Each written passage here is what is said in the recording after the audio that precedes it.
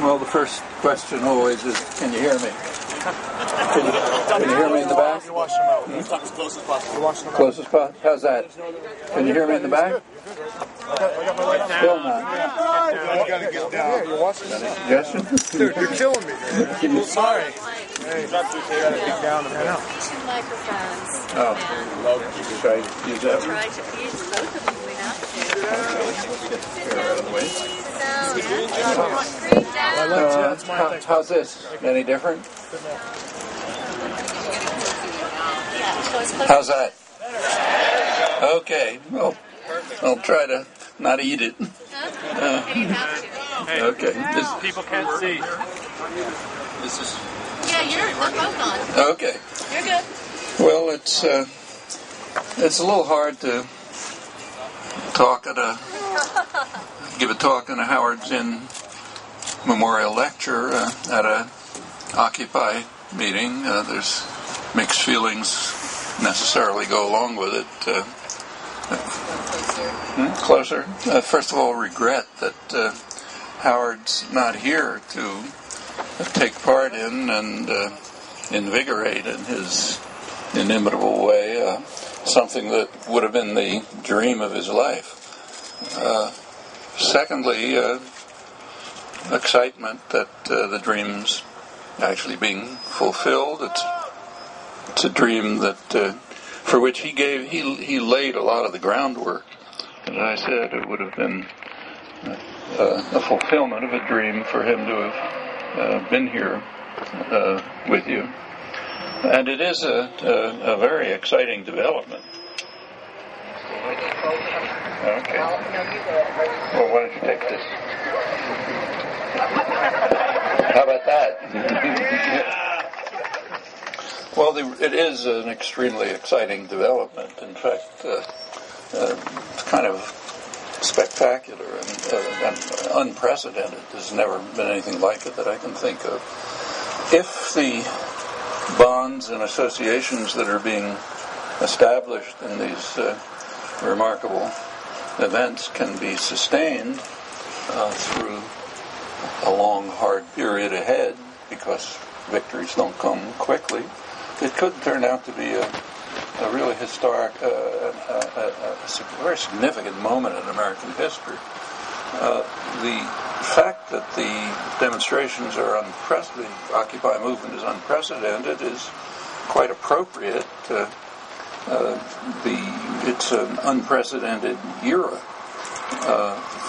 not just this moment, but actually since the 1970s. In the 1970s, there began a major turning point in American history.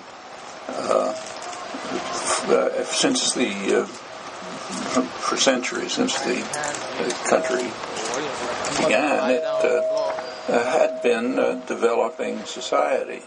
Not in very pretty ways, that's another story, but it was a developing society with ups and downs, but the general progress towards wealth, industrialization, development,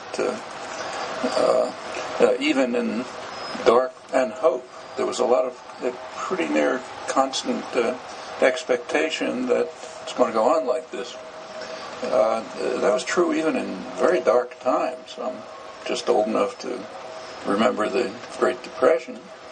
And after the first few years, by the mid-30s, although the situation was objectively much harsher than it is today, nevertheless the spirit was quite different.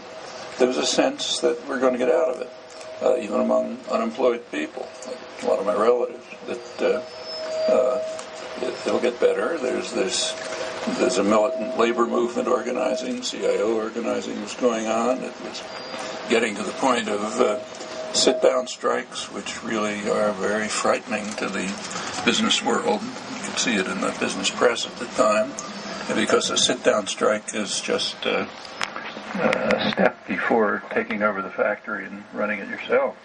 And something which, incidentally, is very much on the agenda today, and we should keep it in mind. I'll come back to it. Also, the New Deal legislations were beginning to come under popular pressure. and there just was a sense somehow we're going to get out of it. It's quite different now. Now there's a kind of pervasive sense of hopelessness, sometimes despair. I think it's quite new in American history, and it has an objective basis. In the 1930s, unemployed working people could anticipate realistically that the jobs are going to come back. If you're a worker in manufacturing today, and the level of unemployment in manufacturing is approximately like the Depression, if current tendencies persist, those jobs aren't going to come back. The change took place in the 70s. A lot of reasons for it. One of the underlying reasons, discussed mainly by economic historian Robert Brenner, has done a lot of work on it, is the falling rate of profit. There were other factors. It led to major changes in the economy. A reversal of the several hundred years of progress towards industrialization and development, and turned to a process of deindustrialization and de-development. Of course, manufacturing production continued, but overseas. Very profitable, but no good for the workforce.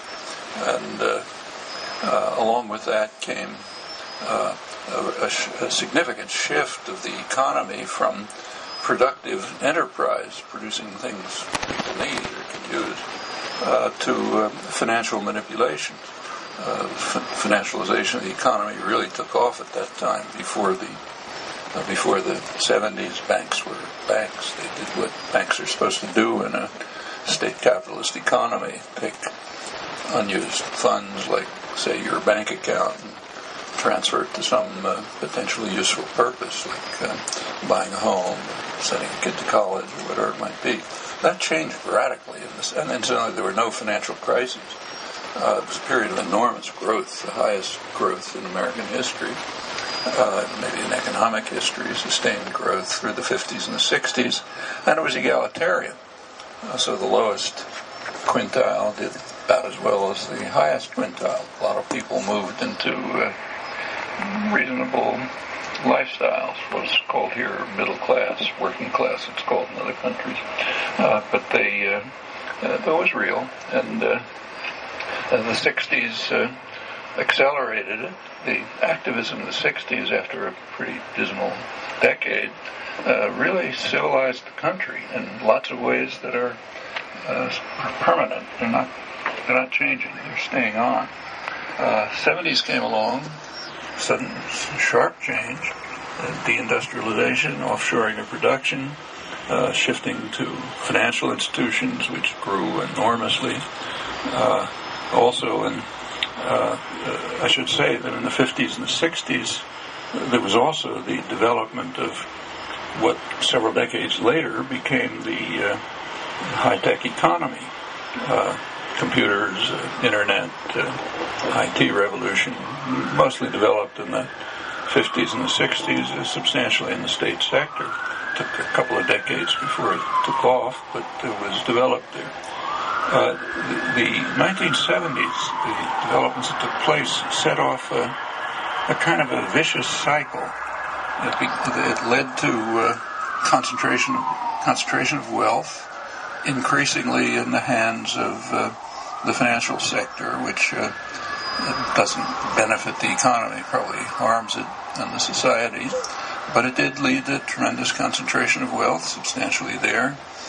Concentration of wealth yields concentration of political power, which in turn gives rise to legislation that accelerates the cycle. Fiscal policies, tax changes, rules of corporate governance, deregulation, essentially bipartisan. Alongside of this began the very sharp rise in costs of elections, which drives the political parties even deeper than before into the pockets of the corporate sector. A couple of years later started a different process, which has been described particularly by Tom Ferguson, who's going to be here Monday. He probably will talk about it, so I won't much. But the parties dissolved, essentially. It used to be that if you wanted if a person in Congress hoped for a position of, say, a committee chair or something, some position of responsibility, you got it mainly through seniority and service. Within a couple of years, you started having to put money into the party coffers in order to get ahead. That just drove the whole system even deeper into the pockets of the corporate sector, increasingly the financial sector. A tremendous concentration of wealth, mainly in literally the top 1/10 of 1% of the population. Meanwhile, for the general population, it began and opened a period of pretty much stagnation or even decline for the majority. People got by, but by pretty artificial means. Borrowings, a lot of debt, longer working hours, but pretty soon much higher than in other industrial countries, even past Japan, long past Europe. Can't hear me? Sorry. Yeah. Still? How about that? So there was a period of stagnation and decline for the majority that continued alongside a very sharp concentration of wealth. The political system began to dissolve. There's always been a gap between public policy and the public will, but it just grew kind of astronomically. You can see it right now. In fact,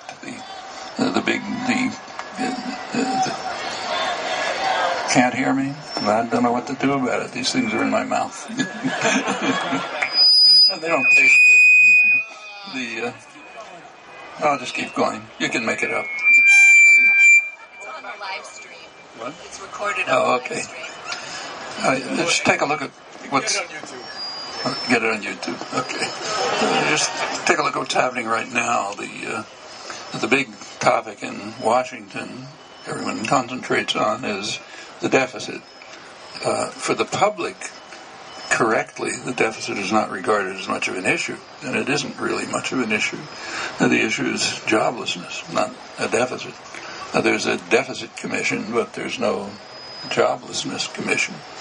As far as the deficit is concerned, you want to pay attention to it. The public has opinions. Take a look at the polls. Overwhelmingly support higher taxes on the wealthy, which have declined sharply during this stagnation period of decline. Higher taxes on the wealthy and preserve the limited social benefits. The outcome of the deficit commission is probably going to be the opposite. Either they'll reach an agreement, which will be the opposite of what the public wants, or else it goes into a kind of automatic procedure, which is going to have those effects. Actually, that's something that has to be done very quickly. Deficit Commission is going to come up with its decision in a couple of weeks. The Occupy movements could provide a mass base for trying to avert what amounts to a dagger pointed at the heart of the country. It could have very negative effects. It's an immediate task. Well, without going on in the details, what's being played out for the last 30 years is actually a kind of a nightmare that was anticipated by the classical economists. You take, say, Adam Smith, bother to read Wealth of Nations, he considered the possibility that merchants and manufacturers in England might decide to do their business abroad, invest abroad, and import from abroad. He said they would profit, but England would be harmed. However, he went on to say that they would prefer to, the merchants, manufacturers would prefer to operate in their own country, what's sometimes called a home bias. So as if by an invisible hand, England would be saved the ravages of what's now called neoliberal globalization. That's a pretty hard passage to miss. In his classic Wealth of Nations, that's the only occurrence of the phrase invisible hand. Maybe England would be saved from neoliberal globalization by an invisible hand. His the other great classical economist, David Ricardo, recognized the same thing and hoped that it wouldn't happen, kind of sentimental hope. And it didn't for a long time, but now it's happening. The last 30 years, that's exactly what's been underway. For the general population, the 99% in the imagery of the Occupy movements, it's been pretty harsh, and it could get worse.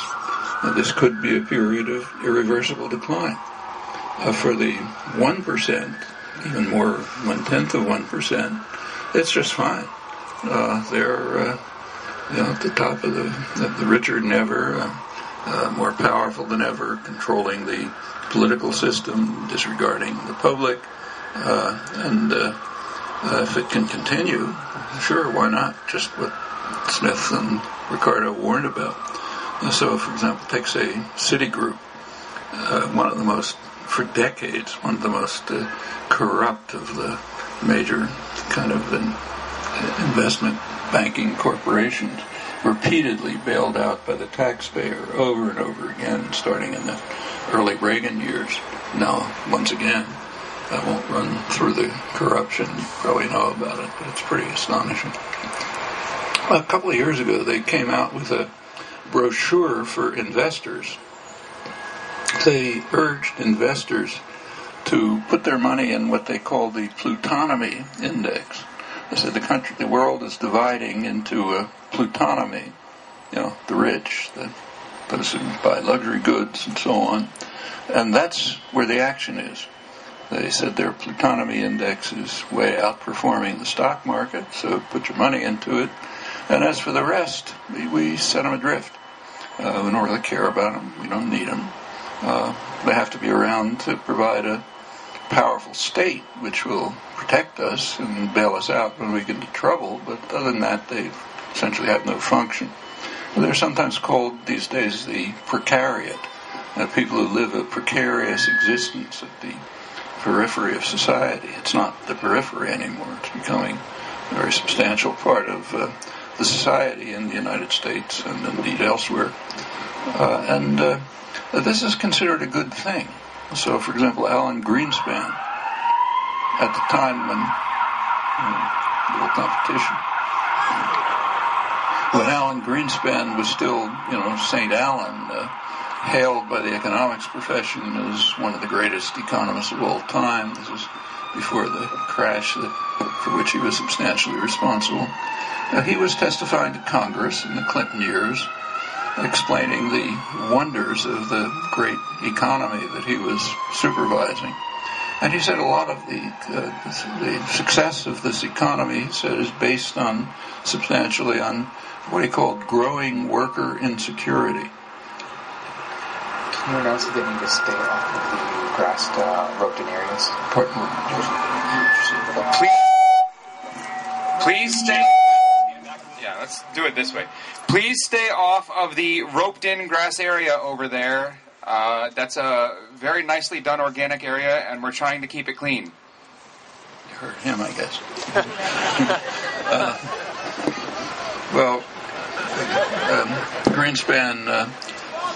Greenspan testified that the very successful economy he was supervising, which has the properties I described, was based substantially on growing worker insecurity. If working people are insecure, if they're part of what we now call the precariat, living precarious existences, then they're going to make demands. They're not going to try to get wages. They won't get benefits. We can kick them out if we don't like them. And that's good for the health of the economy. That's what's called a healthy economy, technically. And he was very highly praised for this, greatly admired. Well, now the world is indeed splitting into a plutonomy and a precariat. Again, in the imagery of the Occupy movements, the 1% and the 99%, not literal numbers, but the right picture. And the plutonomy is where the action is. Well, it could continue like this. And if it does continue, this historic reversal that began in the 1970s could become irreversible. That's where we're heading. And the Occupy movements are the first real major reaction, popular reaction, which could avert this. But as I said, it's going to be necessary to face the fact that it's a long, hard struggle. You don't win victories tomorrow. Have to go on. You have to form structures that will be sustained. They'll go on through hard times and can win major victories. Now, there are a lot of things that can be done. I mentioned before the... Give me one of those mics so people can hear you better. Sorry. Just keep to this. You just keep that one up to your mouth, sir. Okay, I'll keep this. I mentioned before that in the 1930s, one of the most effective actions was a sit-down strikes. And the reason is very simple. That's just a step before takeover of the industry. Well, through the 70s, as the decline was setting in, there were some very important events that took place. One was in the late 70s, 1977.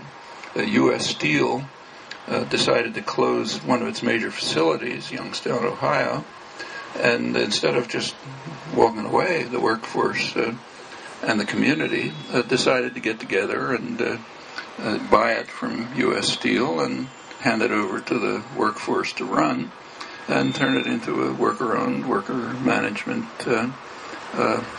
facility. They didn't win, but with enough popular support, they could have won. And it was a partial victory. It's a topic that Edgar Alperovitz particularly has discussed in detail. It was a partial victory because even though they lost, it set off other efforts. And now throughout Ohio, and in fact in other places, there's a scattering, hundreds, maybe thousands of sometimes not so small worker-owned or at least partially worker-owned industries which could become worker-managed. And that's the basis for a real revolution. That's how it takes place. It's happening here too. Just in one of the suburbs of Boston about a year ago, something similar happened. A multinational decided to close down a profitable, functioning manufacturing facility. It was doing some high-tech manufacturing, not profitable enough for them. The workforce and the union offered to buy it and take it over and run it themselves. And the multinational decided to close it down instead, probably for reasons of class consciousness. I don't think they want things like this to happen. If there had been enough popular support, if there'd been something like this movement and it could have gotten involved, they might have succeeded. And there are other things going on like that. In fact, some of them are major. So not long ago, Obama took over the auto industry. It was basically owned by the public. And there were a number of things that could have been done. One was what was done. Reconstitute it so that it can be handed back to the ownership or very similar ownership and continue on its traditional path. The other possibility was to hand it over to the workforce, which owned it anyway, turn it into worker-owned, worker-managed, major industrial system that's a big part of the economy, and have it produce things that people need. And there's a lot that we need. We all know, or should know, that the U.S. is extremely backward globally in high-tech and high-speed transportation. It's very serious. It not only affects people's lives, it affects the economy. It's a very serious business. Just had a personal story. I happened to be giving talks in France a couple months ago and ended up in southern France. I had to take a train from Avignon, southern France, to the de Gaulle airport in Paris. And it took 2 hours. It's the same distance as Washington to Boston. I don't know if you've taken that train, but it's about what it was, 60 years ago when my wife and I first took it. And it's a scandal, But it could be done. They had the capacity to do it, the skilled workforce. We've taken a little support, popular support, and that could have made a major change in the economy. Just to make it more surreal, while this option was being avoided, the Obama administration was sending its transportation secretary to Spain to get contracts for developing high-speed rail for the United States, which could have been done right in the Rust Belt, which is being closed down. There's no economic reasons why this can't happen. These are class reasons and reflect the lack of popular political mobilization. Well, things like this continue. We have... Okay. Oh, I see. You can see why I'm not a public speaker. This doesn't... Okay. Well, I'll just... like that? A little late, but... well, I think I've probably talked enough anyway, so let me just say that... and I'd like to make more sense to turn this over to public discussion, but I've kept to domestic issues. And these are by no means the only ones. You all know that. There's very dangerous developments in the international arena, including two of them, which are kind of a shadow that hangs over almost everything we discuss. There are, for the first time in human history, real threats to decent survival of the species. There are two. One is been hanging around since 1945. It's kind of a miracle we've escaped it. That's the threat of nuclear war, nuclear weapons. And though it isn't being much discussed, that threat is in fact being escalated by policies of this administration and its allies. And that something has to be done about that, or we're in real trouble. The other, of course, is environmental catastrophe. The world is, practically every country in the world is taking at least halting steps towards trying to do something about it. The U.S. is also taking steps, namely to accelerate the threat. The U.S. is the only country, major country, that's not only not doing something constructive, but is it's not climbing on the train, it's pulling it backwards.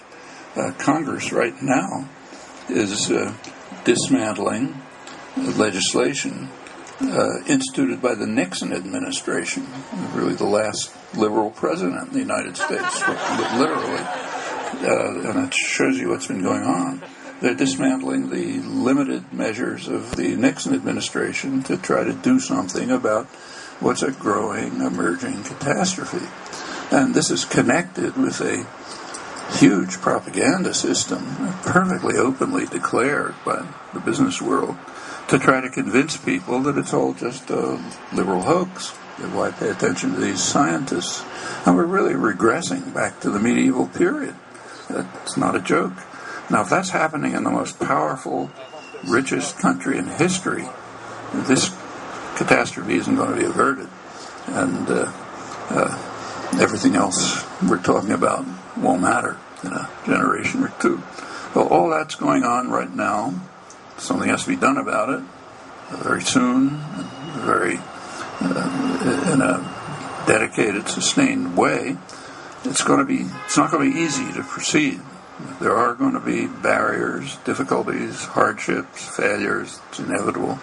But unless the process that's taking place here, elsewhere in the country and around the world, unless that continues to grow and becomes a kind of a major force in the social and political world, the chances for a decent future are not very high.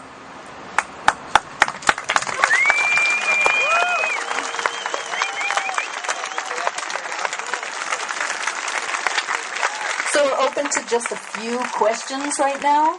It's a little hard to see. I guess why don't we take... Oh, hold on.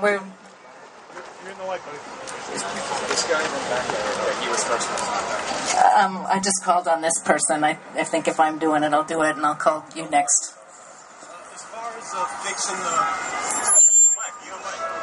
As far as fixing the political dysfunction in this country, one idea I've heard mentioned in various places, I've heard it mentioned here, is having a constitutional convention or a constitutional amendment to abolish corporate personhood or to get corporate money out of that content. So, hold on just a sec. He's talking about corporate personhood and getting the money out of that stream in politics?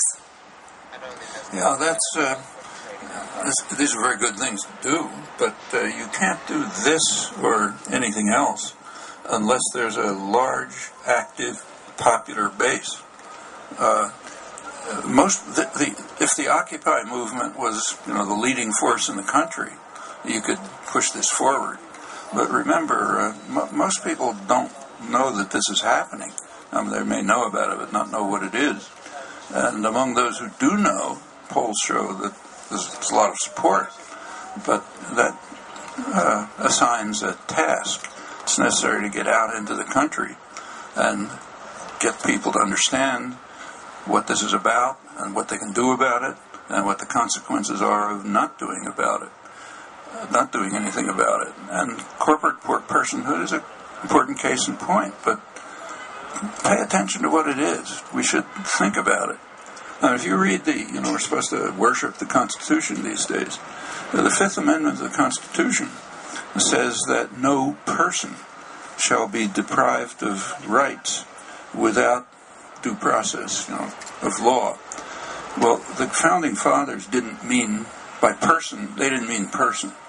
So, for example, there were a lot of creatures of flesh and blood who weren't persons.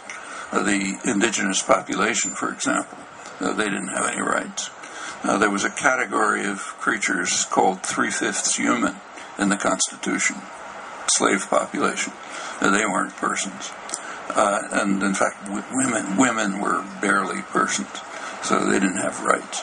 Well, a lot of this was somewhat rectified over the years. During the Civil War, the 14th Amendment raised the 3/5 humans to full humans, at least in principle. That was only in principle.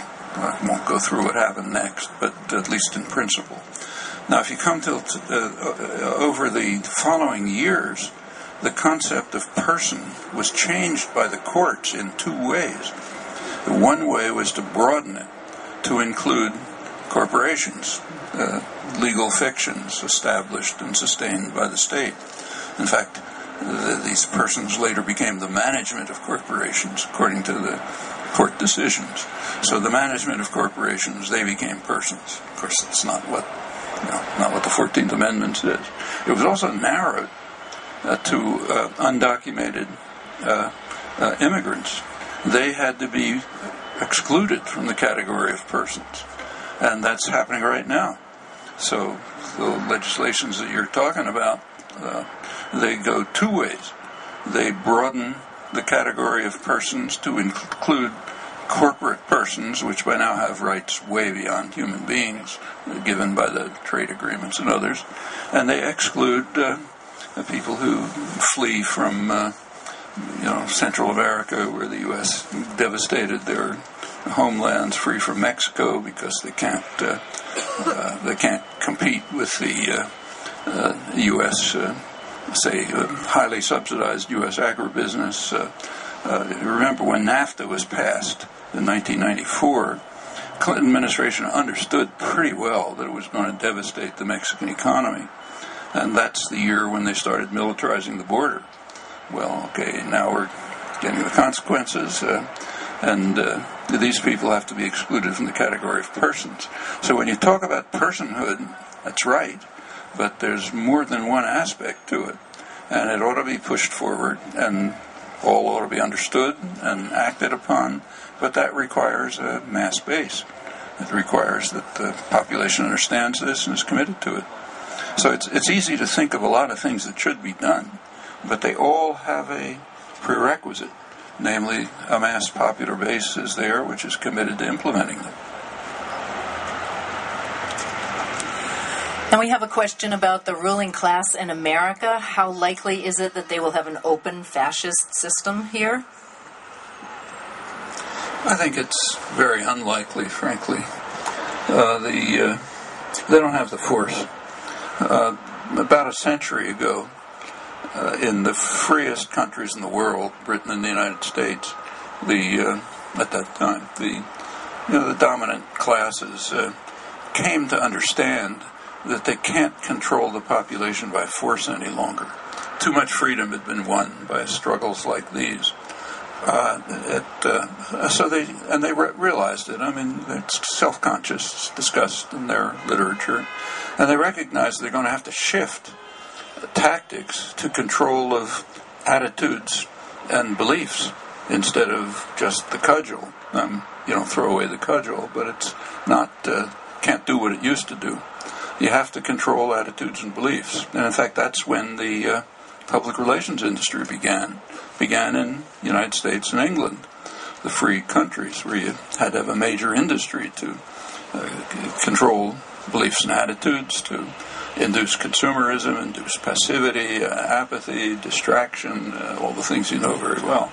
And that's the way it's been going on. But, it's a barrier, but it's a lot easier to overcome than, torture and, the Gestapo. And I don't think they are anymore in the circumstances exist any longer for instituting anything like what we called fascism.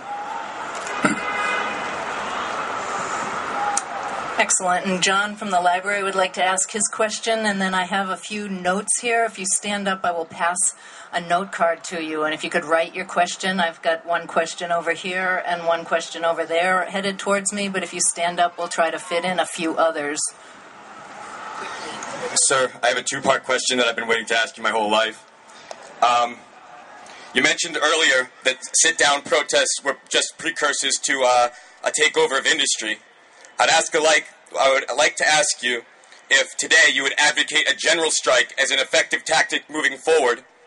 And second, would you ever, if asked, allow for your voice to relay the democratically chosen will of our nation?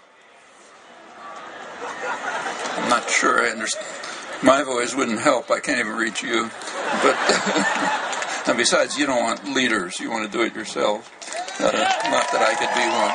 But we will need representation in the international table. We need representation, but you should pick it yourselves, and they should be recallable representatives, so you're not going to fall into some system of control and hierarchy. But this question of the general strike is like the others.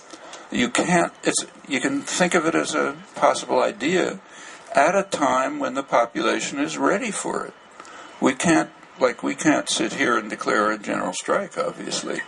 There has to be approval, agreement, willingness to take the risks, to participate on the part of the large mass of the population. And that takes organization, education, activism. Education doesn't mean just telling people what to believe. It means learning ourselves. There's a famous line of Karl Marx, which I'm sure you all know, that the task is not just to understand the world, but to change it. And there's a variant of that which also should be kept in mind. If you want to change the world in a constructive direction, you better try to understand it first. And understanding it doesn't mean listening to a talk, reading a book, although that's helpful sometimes. It means learning, and you learn through participation. You learn from others. You learn from the people you're trying to organize. And you have to gain the experience and understanding which will make it possible to maybe to implement ideas like that as a tactic. But there's a long way to go. That doesn't happen by a flick of a wrist. That happens by hard, long-term, dedicated work. And I think in many ways maybe the most exciting aspect of the Occupy movement is just the construction of these associations, bonds, linkages, and others that are taking place all over, whether it's a cooperative kitchen or something else. And out of that, if they can be sustained, can come and expanded to the large part of the population that doesn't even know what's going on. If that can happen, then you can raise questions about tactics like this, which could very well at some point be appropriate.